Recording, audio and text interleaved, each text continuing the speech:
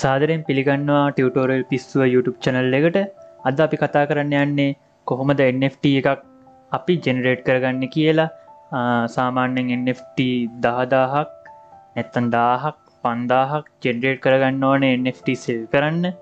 ඉතින් ගොඩක් කට්ටිය කියලා දෙන්නේ නැහැ කොහොමද මේක ජෙනරේට් කරන්න කියලා. ගොඩක් කට්ටිය කියලා දෙනවා මේක අඳින්නේ කොහොමද OpenSea එකට දාන්නේ. ඒ වුණාට ජෙනරේට් කරගන්න විදිහ ගැන ගොඩක් අය කියලා දෙන්නේ නැති හින්දා මම හිතුවා ඔයාලට වැදගත් වෙයි කියලා NFT ජෙනරේට් කරගන්න හැටි කියලා දුන්නොත්. මුලින්ම අපි දැන් මේකට ඕනේ ජාති දෙකක්. NFT ජෙනරේට් කරන ඇප් එකක් ඕනේ, Adobe Illustrator ඕනේ. එතකොට දැන් ඔයා ඩිසයින කෙනෙක් නම් ඔයාට පුළුවන් තනියම මේක ඩිසයින් කරගෙන ජෙනරේට් කරගන්න. එහෙමත් නැත්නම් ඔයා මේක සෙල් කරන්න විතරක් ජෙනරේට් කරගන්න ඕන කෙනෙක් ඔයාට ඕන වෙනවා ඩිසයිනර් කෙනෙක්. ඩිසයිනර් කෙනෙක් බේසික් ඩිසයින් ටික ඩිසයින් කරාම ඒ ඩිසයින් ටික යූස් කරගෙන ඔයාට පුළුවන් NFT ඕන තරම් තනියම ජෙනරේට් කරගන්න. අපි බලමු NFT ජෙනරේටර් එකක් ෆ්‍රී හොඳ ඕපන් සෝස් ජෙනරේටර්ස් මොනවද තියෙන්නේ කියලා. මම මේක ලින්ක් එකක් යටින් දාන්න. මේකේ නම apps as NFT art generator. ඒකට ගියාම මෙතන පෙන්නනවා ජෙනරේටර් එකේ ප්‍රිවිව් එක. එතන මෙතන තියෙනවා ඔයාගේ Windows නම් ඔයා Windows use කරන්න පුළුවන් ඩවුන්ලෝඩ් කරන්න. Mac එකක් නම් Mac වලට, Linux ගන්න Linux වලට. ඊට පස්සේ how to කියලා තියෙනවා ඔයාට කොහොමද මේක ඩවුන්ලෝඩ් කරගන්නේ, කොහොමද use කරන්න කියලා විස්තරයක් තියෙනවා ඒකේ. අපි Windows එක ඩවුන්ලෝඩ් කරමු. මගේ මැෂින් එක Windows නිසා. මෙගාබයිට් 51ක් තමයි සයිස් එක.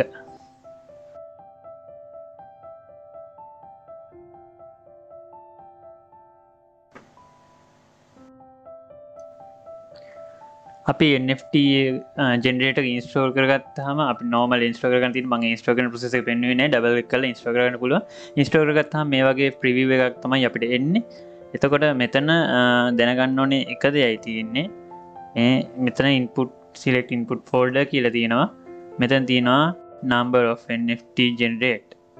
ඒ කියන්නේ ඔයාට generate මෙතන 5යි තමයි අවම දීලා තියෙන්නේ. 5කට වැඩි ඕන නම් ඔයාට 100ක් නම් ඕනේ, ඔයාට 1000ක් නම් ඕනේ. ඔයාට මෙතන ටයිප් කරන්න තියෙනවා. select input folder කියන එක මම පස්සේ කියලා දෙන්නම්. ඊට කලින් අපි දැනගන්න ඕනේ කොහොමද NFT එක රෙඩි කරගන්න කියලා. NFT එක රෙඩි කරගන්න ඔයා Illustrator ගිහිල්ලා new ගිහිල්ලා මේ කියන්නේ සමචතුරස්‍රයක් විදියට උසයි පළලයි සමාන විදිහට එකක් ගන්න ඕනේ.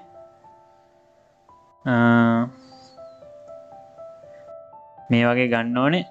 ඊට පස්සේ මම ඩිසයින් ටික නම් ලෑස්ති කරලා තියාගෙන ඉන්නේ. ඔයාලා ඒ ටික ඩිසයින් කරගෙන මම ඔයාලට ඩිසයින් එක පෙන්නන්න. මේ තියෙන්නේ sunglasses. මේ තියෙන්නේ backgrounds. මේක තමයි base character එක කියන්නේ. අපි මොනවා හැමදේම use කරන්නේ මේ base character එකට අනුව. ඩිසයිනර්ස්ලා දන්නවා මේ base character එක ඩිසයින් කරන්න කීයක් ගන්නවද, ලොකු ගාණක් ගන්නවා මේ base character එක ඩිසයින් කරන්න. ඊට පස්සේ base character එකට මේවා ඇඩ් කරගන්න ඕනේ. මේ තියෙන background එකක් ඇඩ් කරගන්න ඕනේ. mask දාගන්න පුළුවන්. මම ඔයාලට එකක් පෙන්නන්නම් දාලා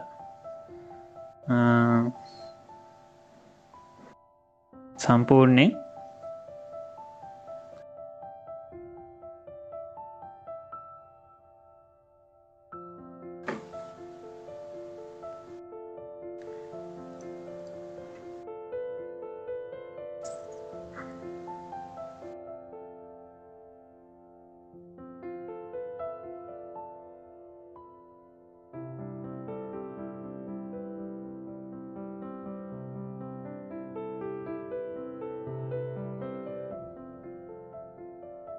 හැට් එකක් තිබ්බනම් සම්පූර්ණයි. මේක තමයි මම ඩිසයින් කරපු NFT කැරක්ටර් එක. මම ලොකෝ ඩිසයින් කරේ නෑ. මම ෆේස් එකක් විතරයි මේ වීඩියෝ එක ඩිසයින් කරේ. එතකොට අපි ඉස්සෙල්ලම මේ එක වෙන වෙනම ඩිසයින් කරගන්න ඕනේ. ඊට පස්සේ අපි කරන්න ඕනේ ඩිසයින් එක මේ විදිහට එකක් කරගෙන ඒක ඇස් දෙක එන්න ඕන තැනට මේක ඇස් දෙක දාලා ඊටසේ දැන් එක ඇස් ජාති තියෙනවානේ.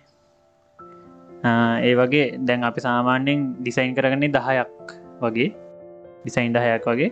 එතකොට එක ඇස් තියෙනවා නම් ඒ හැම ඇස් දෙකම මෙන්න මෙතෙන්ට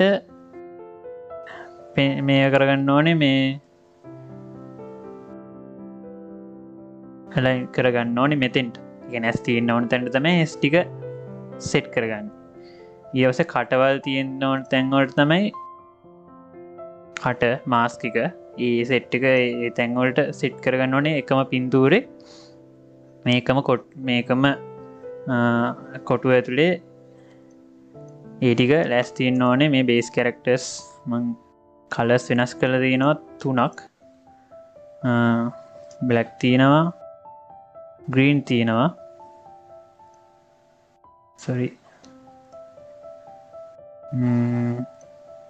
ජෙලෝ තියෙනවා.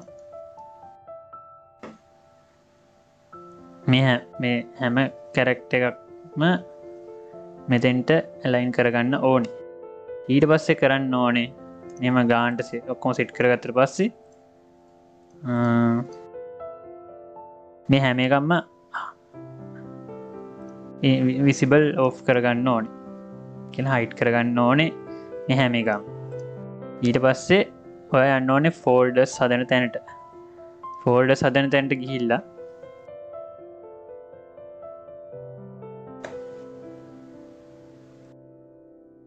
ඔයා ඉස්සෙල්ලම NFT කලෙක්ෂන් හරි මොකක් හරි කියලා ෆෝල්ඩර් එකක් හදාගන්න ඕනේ. ෆෝල්ඩර් එක ඇතුලේ හදන්න ඕනේ ඉන්පුට් අවුට්පුට් කියලා ෆෝල්ඩර්ස් තව දෙකක්. ඉන්පුට් ෆෝල්ඩර් එක ඇතුලේ බෑග්ග්‍රවුන්ඩ් බේස් කැරක්ටර් එකට බේස් කියන එක, අයිස් කියන එක, හැට් කියන එක, මාස්ක් එකක් තියෙනවා නම් මාස්ක් එක, මවුත් එකක් තියෙනවා නම් මවුත් එක, සන්ග්ලාස් තියෙනවා නම් සන්ග්ලාස්, තව පෙන්ඩන්ට් තියෙනවා නම් පෙන්ඩන්ට්. ඒ හැම දෙයක්ම වෙන වෙනම ෆෝල්ඩර්ස් හදන්න ඕනේ. ඊට පස්සේ ආයෙ යන්න ඕනේ ඉලස්ට්‍රේටර් වලට. ඉලස්ට්‍රේටර් එකට ගිහිල්ලා මේ එකක් බේස් කැරක්ටර් එක ඔන්න රෙඩ් බේස් කැරක්ටර් එක. රෙඩ් බේස් කැරක්ටර් එක ඔයා ෆයිල් save as ගියා. sorry export ගියා. export as png විදිහට සේව් කරගන්න. NFT collection නුටේ බේස් කැරක්ටර් එක ඇතුලේ. බේස් කැරක්ටර් එක ඇතුලේ අපිට හදන්න ඕනේ කොමන් රෙයා කියලා ෆෝල්ඩර්ස් දෙකක්. කොමන් කියන්නේ අපි සාමාන්‍යයෙන් NFT විකුණද්දී රෙයා කියන ඒවා ටිකක් ගණන් වැඩි. ඒක වැඩිපුර ගානකට විකුණන්නේ. කොමන් කියන ඒවා සාමාන්‍යයි. ඒක පොඩ්ඩක් ගාන අඩුවට විකුණන්නේ. එතකොට මේක පොඩි බිස්නස් ට්‍රික් එකක් කොමන් රෙයා කියන එක. ඒ කොමන් එක ඇතුළට ගිහිල්ලා මේ විදිහට සේව් කරගන්න ඕනේ. එකින් එකක් සේව් මම සේව් කරලා තියෙන්නේ. එකක් සේව් කරාට පස්සේ ඒක ඔෆ් කරා. කොළ පාට එක ගත්තා. ආයි ගියා export as NFT collection input base common ඊළඟ png විදිහට සේව් කරන්න මතක තියාගන්න. එහෙම මේ තුනම සේව් කරගන්න. ඊට පස්සේ ඔයාට ඕනේ yellow එක රෙයා කරගන්න නම් ඒ කියන්නේ yellow එක තමයි ඔයාට ගණන් වැඩියෙන් විකුණන්න ඕනේ. එහෙනම් එතකොට ඔයාලා කරන්න තියෙන්නේ export ගිහිල්ලා export as NFT collection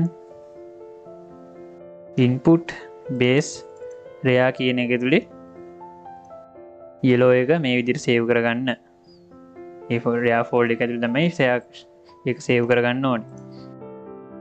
ඊට පස්සේ අයිස් එකක් සිබල් කරා. export ගියා export as ගියා.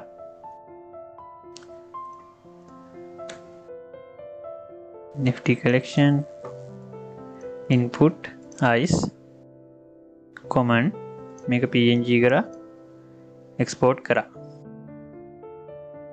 හරිද? ඒ වගේ මං හැම එකම කරන්නේ මං සේව් කරලා තියෙන්නේ මේකින් එක මේක දැන් ගියොත් මේක යන්න ඕනේ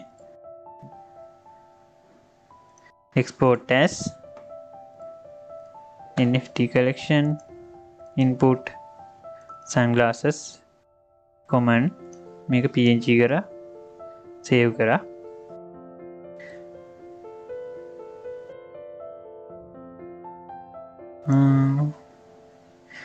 මම මේක දාලා තියෙන්නේ දැන් sunglasses ඇඩ් වෙන්නේ රයා කට්ටියට විතරයි.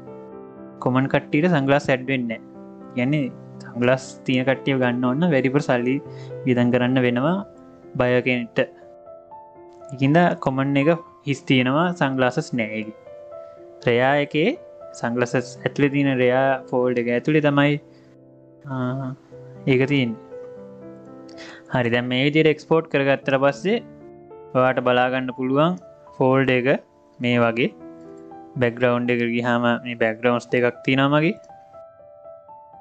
රෙයා බෑග්ග්‍රවුන්ඩ් එකක් තියෙනවා දම් පාට.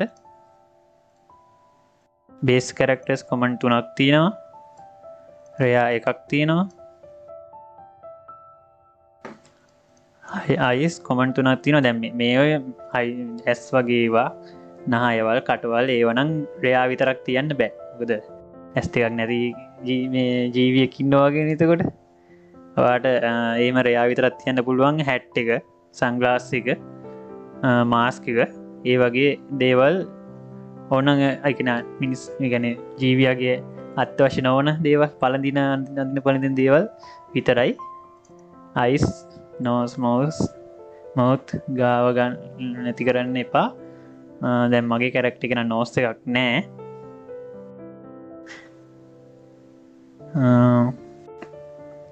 හරි දැන් මේ විදියට ෆයිල් ටික රෙඩි කරාට පස්සේ ඔයා යන්න ඕනේ ඔයා ඩවුන්ලෝඩ් කරගෙන ඉන්ස්ටෝල් කරගත්ත NFT art generator එකට. NFT art generator එකට ගියාම ඔයාගෙන් අහනවා සිලෙක්ට් කරන්න කියලා ෆෝල්ඩර් එක. ඒතර ඔයා යන්න ඕනේ NFT art collection කියලා දැන් මම ෆෝල්ඩර් රැස්ටි කරේ. ඒකේ input කියන එකට input කියන එක සිලෙක්ට් input කියන එක ඩබල්ස් ක්ලික් කරන්න එපා. input කියන එක සිලෙක්ට් කරලා select folder දෙන්න. එතකොට ඔයාට පේනවා මේ විදිහට එකක් හැදිලා. ඊට පස්සේ මෙතන තියෙනවා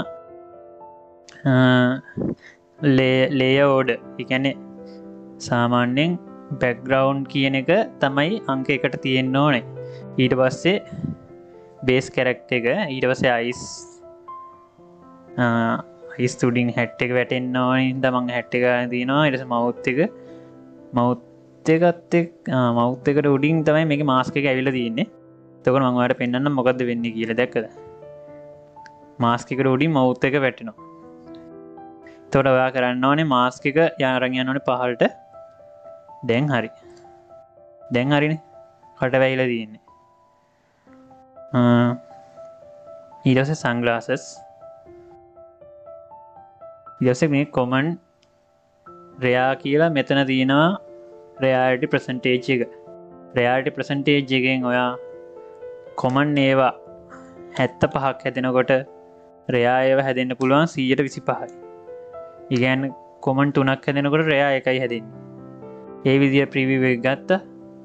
ඊට පස්සේ ඔයා දාන්න ඕනේ අපි 100ක් දාමු 1000ක්ම දාමු 1000 දැම්මොත් එයා වෙලා යයි.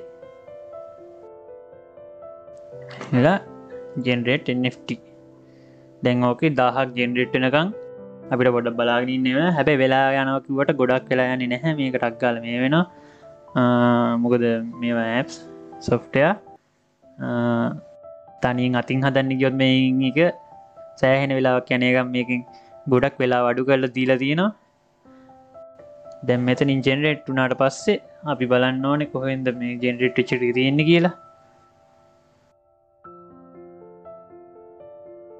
NFT එක ජෙනරේට් කරගන්න මෙච්චර ලේසි වැඩක් කියලා ගොඩක් කට්ටිය හිතන්නේ නෑ.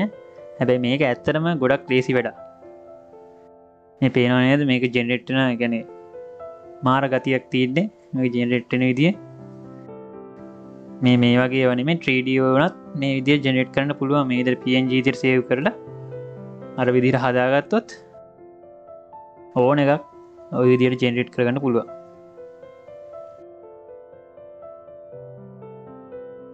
තව 300ක් තියෙනවා. අපි ජෙනරේට් ඔක්කොම ජෙනරේට් වුණාට පස්සේ බලමු කොහොමද ජෙනරේට්ලා තියෙන්නේ කියලා. මොනවද අඩුපාඩු තියෙන්නේ කියලා.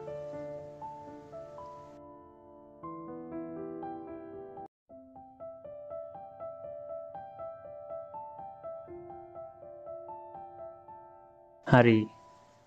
ඔන්න දැන් NFT 1000ක් ජෙනරේට් වෙලා ඉවරයි. දැන් අපිට කොහෙන්ද ඒ ටික බලා ගන්න පුළුවන් කියලා බලමු. අපි කලින් ගියා වගේ NFT collection එක ගියාම මෙතන දින output එකට තමයි එන්නේ. output එකේ metadata කියලා තියෙනවා. මේ හැම එකේම metadata විස්තරයක් මේක opensea එකට දානකොට තමයි වැදගත් වෙන්නේ. ඒක අපි වෙන වීඩියෝ එකකින් කතා කරමු. අද අපි generate වෙන එක විතරක් කතා කරනවා. මේ metadata එක අවශ්‍ය වෙනවා අනිවාර්යෙන් opensea එකට මේක ඇඩ් කරද්දි සෙල් කරන්න. මෙතන තියෙනවා NFT 1000.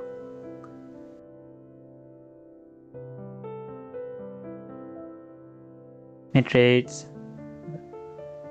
අපේ base characters වල colors, sunglasses ගාන, hat ගාන වැඩි කරොත් අපිට මීට වැඩිය varieties හදාගන්න ගොඩක් හදාගන්න පුළුවන්. හරි අපි දැන් යමු